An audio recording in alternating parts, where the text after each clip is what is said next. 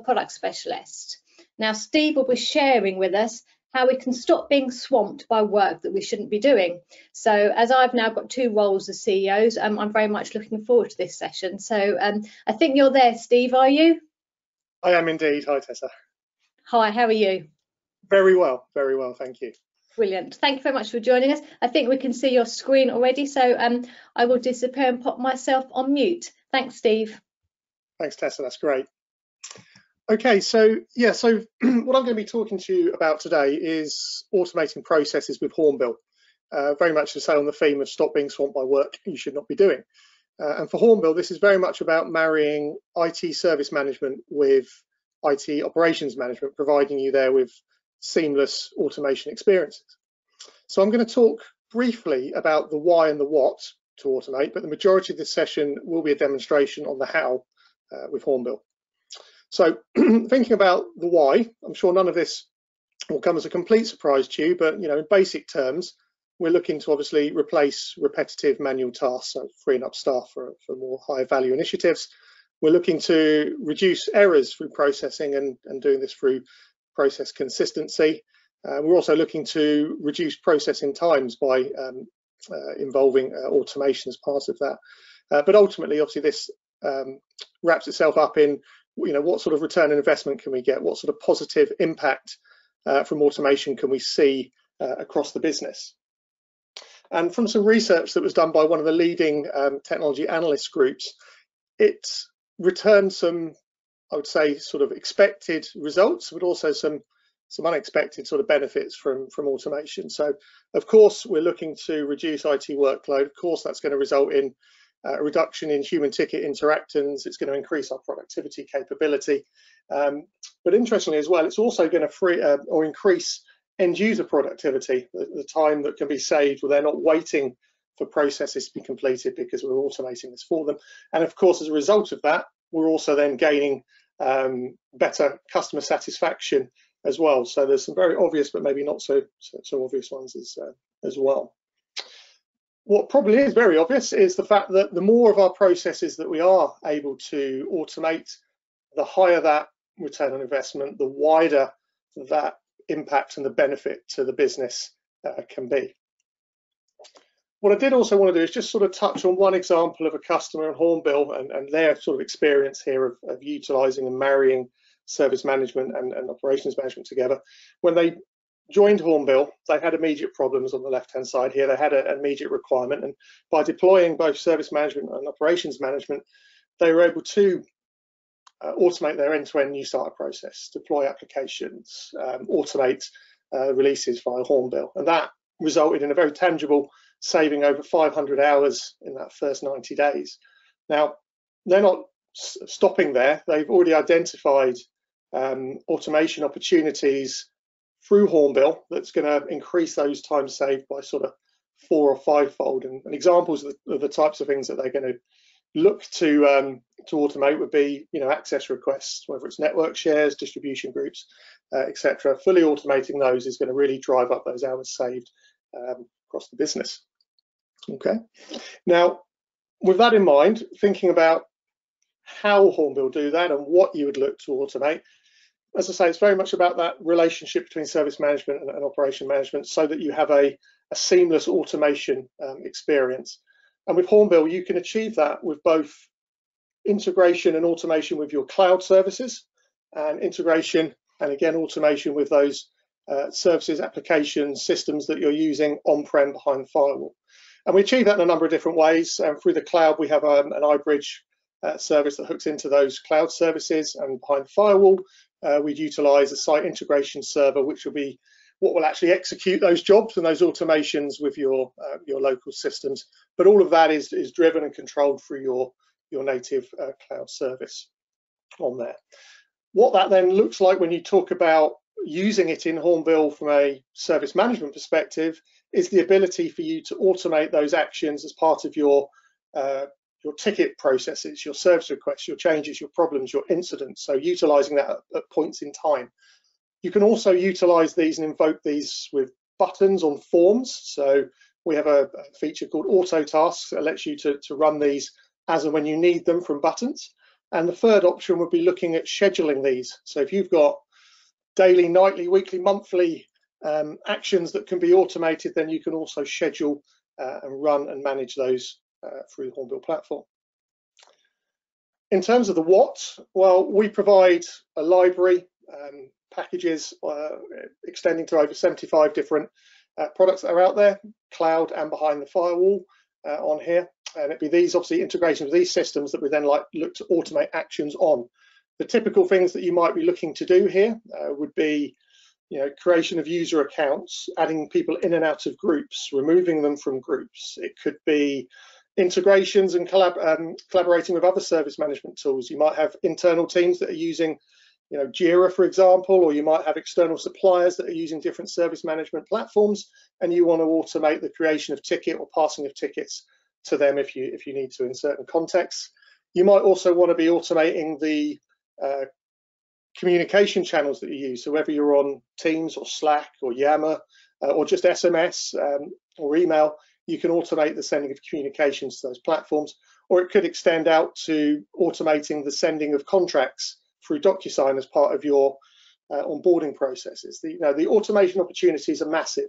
It's really sort of filtering down and thinking about which are the ones that are going to give you most return on your value, return on your investment in here. And with that in mind, I'm going to focus very much now on two examples, two of the very sort of low-hanging fruit, if you will, on here, and that's looking at your joiners, movers, leavers process, and it's looking at your access requests. So what I'm going to step through is a joiners process that's going to demonstrate how automation can complement your orchestration of the process, so how it can work and sit alongside routing rules, task management, approvals, integrated tickets, all of that. So I'm going to show you that example so we can see how it works. And then the second example is going to be very much about a completely automated process where our IT teams don't need to have any involvement whatsoever in that process, just so we can get a feel for both. And once I've shown them, I'm going to show you exactly how you configure those in our process designer. Okay. Now the first example, the joiner process, I'm going to do some automation with both Azure AD and behind the firewall AD. So hopefully we're covering everyone that might be in the cloud, directory services, they might be on-prem, they might have a hybrid model. Hopefully this example will sort of cover that for everybody. And once we're finished, we'll come back and if there's any questions, then Tessa can sort of field those at the end for us. Okay. So with that in mind, I'm just going to come over to minimize that panel for a second and go into self-service where we can initiate these requests. So we'll just come in as Tom on here. Now, Tom works in the business. He might be a department head, and as such, he might have access to our HR environment. He might have access to HR services, and as part of that, the ability to onboard new employees. So what we're dropping into here is a simple data capture form to get the information about the person that's going to be joining the business. So we'll just fill in the basics on here. Lee Jones, in a particular role, joining on a particular date, joining a particular function at a particular site. Now, of course, with these data capture forms that you can configure, having well-defined personas in terms of what you need to fulfill, you can tie to things like roles, but obviously if you're not there yet and you need to get the requester to specify exactly what systems and hardware they should be entitled to, then of course you can take either approach with these data capture forms. But ultimately, where we're getting to is that that's going to generate, in this example, a service request. That service request is going to have a fulfillment business process, and that business process is going to be represented in terms of the progress across that process by this heads-up display at the top.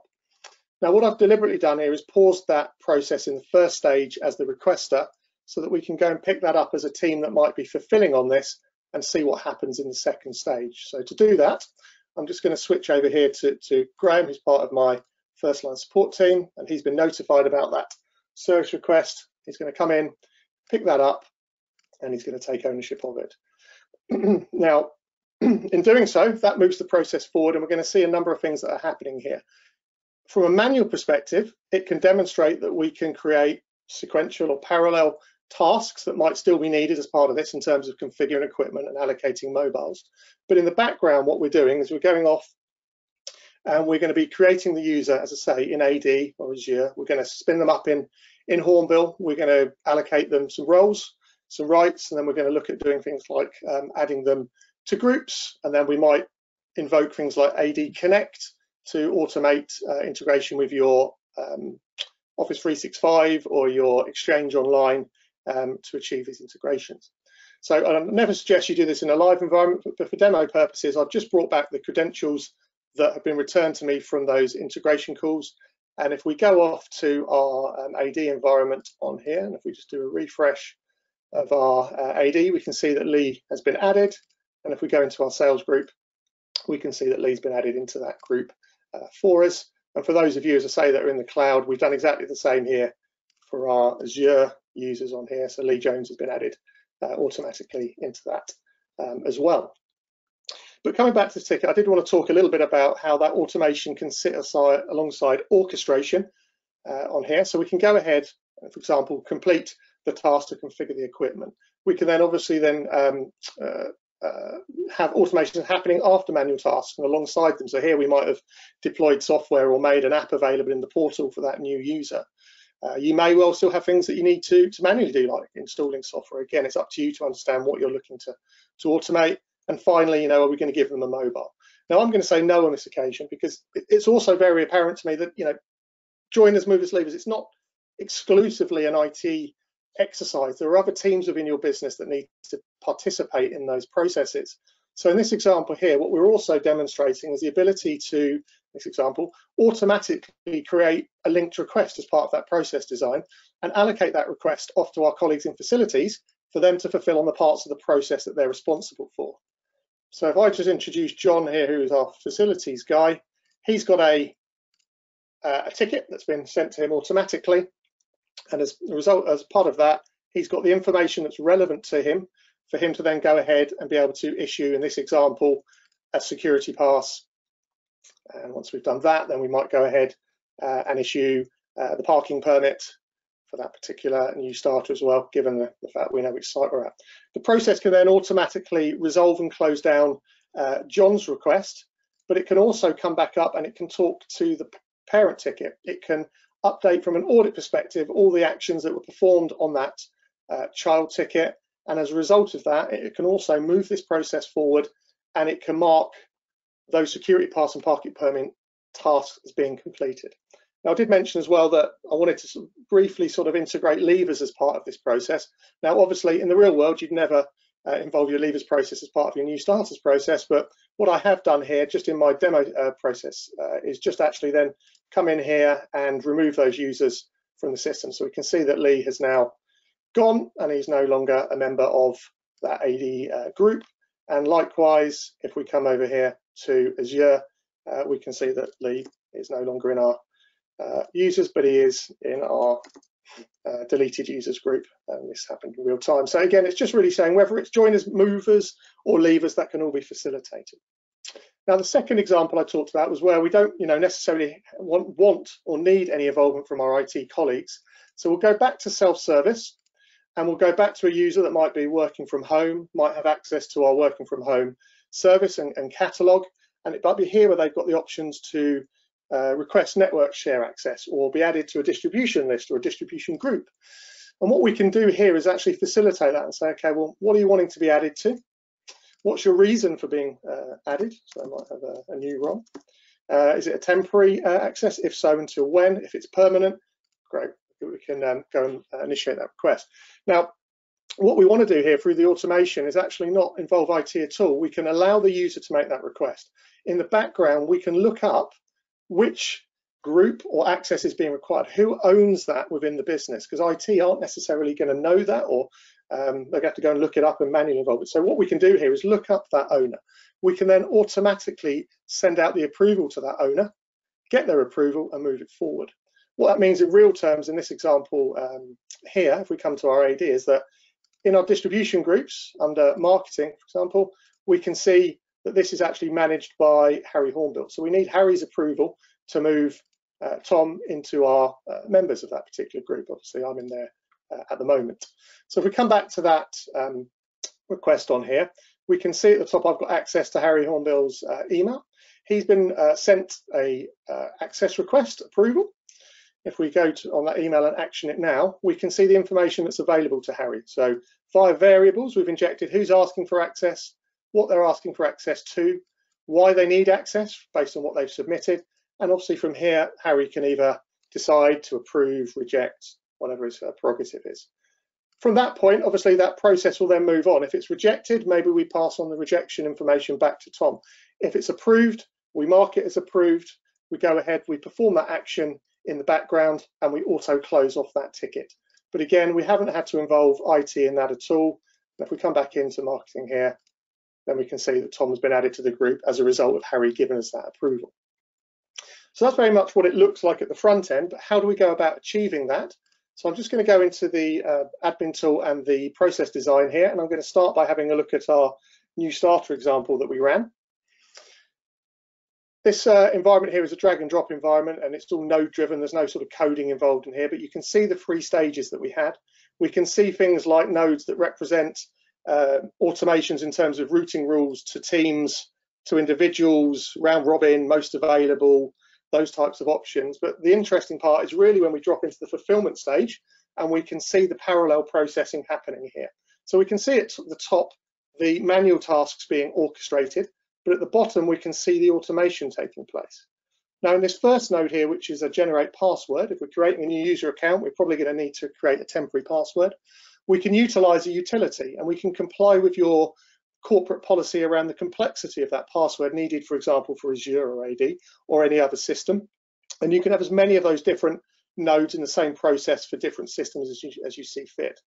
The second node on here is then the creation of that user in Azure. And this is leveraging our library, and it's a good opportunity just to dive into that. So these is the library of the integrations that you've got that you can then perform automations on. So whether that's starting and stopping instances in Amazon, whether that's pushing dev calls off to your dev teams or looking up who's on call through Ops Genie, automating remote control sessions, sending off documents in DocuSign, collaborating with Teams or other collaboration platforms. But ultimately what we're doing here is looking at the Azure options for creating, deleting, resetting passwords. It could of course have been the group options for adding, removing, getting owner details. And we're just making our selection. I want to create a user. From that point onwards, we're just injecting variables into this ticket. So the most complicated it's going to be is saying, well, I need to look back at the data capture form, or I need to look at a previous node to inject an output parameter. So in this example here, I'd just say, for the new password, I want to go to the previous node, generate password, and inject the temporary password that would have been created for me.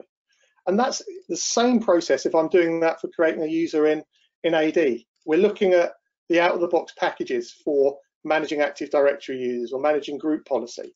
We're choosing what we want to do, enable, disable, reset password, and then we're filling in the credentials that are needed to perform that action, and we're getting those credentials from previous forms or data capture forms in the process. And when we've done that, we're going to add them to groups, and ultimately in my example, we're going to remove them from groups using things like their user principal name that would have pulled through from those nodes. The second example, which I just wanted to touch on here, I'll just save this process on here, was what we did with the distribution group example on here. So in this one, we've done slightly different. So we've gone off and got the data capture information and loaded it into the process. The first thing we've then needed to do is see, well, actually, which group do we need to go and look up who the owner is? So in this one, for the variable, we've just gone into the variable picker. We've gone to our data capture form. We've looked at the questions that we asked, which distribution group do you want to do? And we've just then got to go ahead and inject that answer to that question into that field as a variable. Simple as that to do that, those options. Once we've done that, that's then going to give us who the managed by is as an output parameter. So we're going to wait for that. The second thing we're then going to do is say, okay, well, we're going to use the variable picker to look back at the first one and say, well, actually, who is it managed by? And we're going to pull that through because we need to know from the managed by what their email address is. Once we've got that as an output parameter, we can inject that into our approval as the recipient for that email. We can use the variable picker to put some information in about the details that they're going to be approving. They make their approval decision, and if they're able to approve it, again, we're just adding that user to a group, and the two variables that are needed here are the answer to the data capture form and the member based on who the customer of that request is. So the most complex it's ever going to get is using this business process designer to draw out what you want and pull variables through from your processes and your data capture forms. So at that point, I'm going to come back and ask Tessa if there was any questions that have been posed, and also just to highlight, if you did want to know more about the why and what you can automate, my colleague Pat Bolger did a presentation with the SDI during the Experience Day earlier in the month, and he goes into great detail about the why. So, you know, if you've got access to that resource, then I'd heartily recommend it. Sorry, Tessa. No, absolutely, my pleasure. Thank you very much, Steve. That's great. Yeah, I do have a couple of questions for you, actually. The first question is, I think when you were looking at the business process slide and you were using the Azure example, somebody posted a question that said, "Hi, can this integrate with Microsoft DevOps?" Yeah, absolutely. We've got out-of-the-box examples of integrating with DevOps, whether that's creating the releases or items in those releases. That's, yeah, absolutely included in the library that we provide. Fabulous. And then I have another question, which is the CMDB/CMS automatically updated in this workflow? And what if we could change the CMDB model? Okay, hopefully if I'm interpreting that correctly, then yeah, absolutely. Using the business process designer, then whether it's a joiner or a lever that may have CIs assigned to them, then using that process designer, absolutely you can bring things, if you like, back into a stock status. You can reassign the used by or owned by attributes of the CI and the CMDB, and of course that's updated automatically in real time, and there's a full history of any of those changes in the same way if you'd updated those attributes manually. Okay, fabulous, brilliant. And another question for you is, what skills and where do you go to get the skills to do the automation? Is there a Hornbill admin course to complete? Sure. So the level of the skills, we're aiming your process designers to be able to do these integrations, hopefully through the demonstration and visibility of that process designer here. You could see that it was really just drawing out nodes and adding in values to those nodes. Of course, Hornbill provides various training courses on all aspects. So whether it's the actual process orchestration or whether it's the operation management configuration, we provide courses on both. Okay, brilliant, lovely, thank you. And another question here is, when building the flows, is there a library of the variables for reference? Absolutely. So obviously the variables that present themselves will be dependent on what you've actually got in your process. So it will be looking at the nodes that precede it in that workflow. So if, for example, as I was generating a random password, when I get to the next node and I do a lookup, it will show me all of the available nodes and all of their available variables there and then. So there isn't, as you say, really a need for an extensive list of the variables, because it's all just dynamic based on what's in your process when you're building it. Okay, brilliant, lovely, thank you very much. And one final question, does the solution allow for multi-tenancy? I'm not sure I understand the context. I'm not sure, Tess, if it's... I might, let's just, I'm hoping that perhaps somebody might add some more context to that for us. I have had another question actually, which I'm going to ask at the Q&A session at the end, because somebody's asked what's the main difference between Hornbill and Kelvron. So I'll ask that at the Q&A session to give both Hornbill and Kelvron the opportunity to answer in one go. So I'll do that then. I think that's it in terms of questions. I don't think you're joining us for the Q&A later, Steve, are you? I think but Pat's going to join at about 1:30 today. Is that okay? Absolutely, yeah. Pat will be joining us for that. As I say, he obviously did the why content with you earlier in the month, so yeah, he's well placed to answer any questions as well. Brilliant, lovely. Well, we'll cover off more questions at the Q&A. Can I just take this opportunity to say thank you very much, Steve, for joining us today. That was really good, and thank you very much for answering all the questions. That was great. So take care and thanks for joining us. No problem at all.